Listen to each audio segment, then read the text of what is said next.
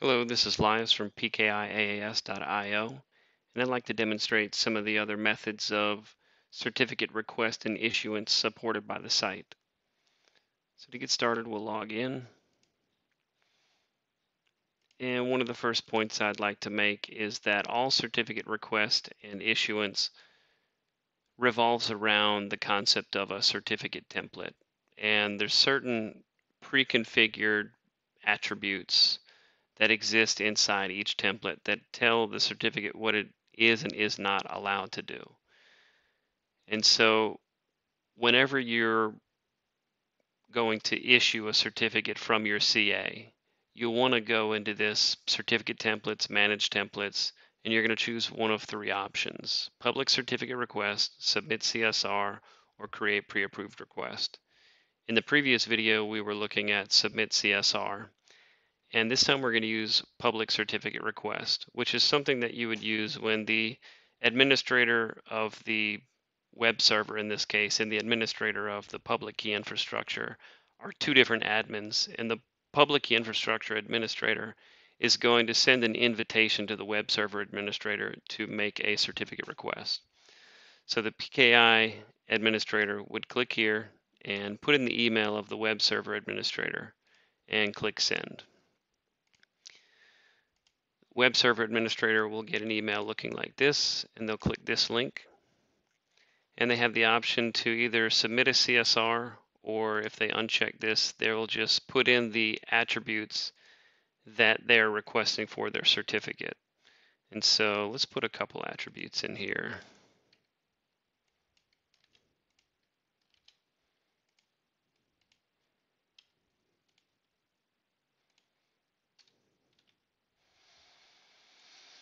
Just to make a note that we are not submitting a CSR like we were before. So when we go to retrieve our certificate, rather than just getting the public part of that certificate, the web browser is actually going to generate a private key for us and give us the opportunity to download a PKCS12, which has the private key and the public key inside of the same container.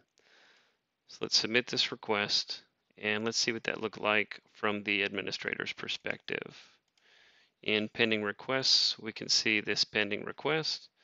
We'll click on it if we're okay with all those attributes. Let's go into validity just for fun and overwrite this to have only 10 days of validity.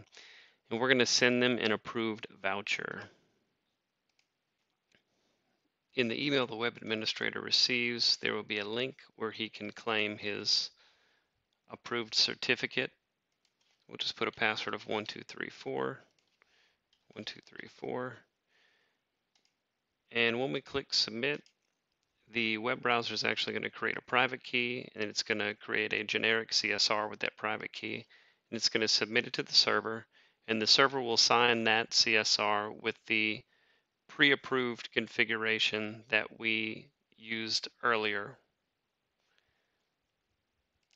And when we download this PFX, it'll ask us for the password, and we will place that in the personal store where IIS can see it.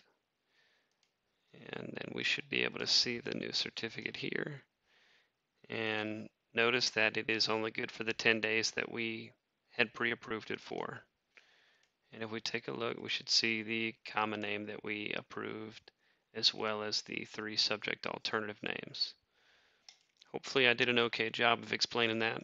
If you have any questions, please leave them in the comments below.